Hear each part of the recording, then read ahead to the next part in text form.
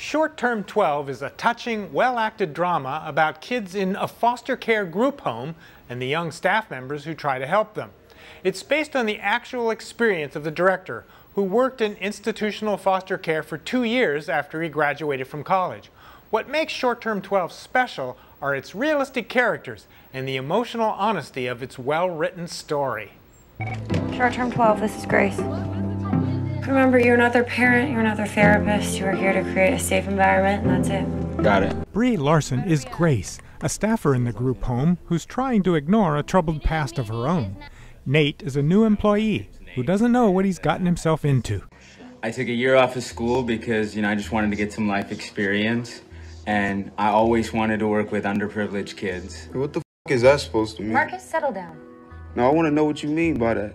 And then there's the new girl, Jaden, played by Caitlin Dever. Please don't be offended if I'm not very friendly, but I'm going to be living with my dad soon, and I don't really like wasting time on short-term relationships, so, it's nothing personal.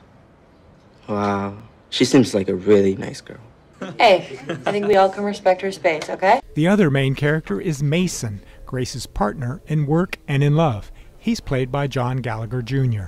Both Mason and Grace are former foster kids who take better care of these teenagers than they do of themselves. I've been waiting for 3 years for you to just once take the advice that you give your kids every 5 minutes and learn to talk about what's going on inside your head. Both care deeply about the kids they work with. I am on the floor every day with those kids, and last night, that girl sat next to me and she cried and she tried to tell me the only way that she knew how. Grace, it's not your job to interpret tears. The pain that Grace uncovers and shares is almost her undoing. Short Term 12 is all about coming to terms with the bad things that have happened in your life.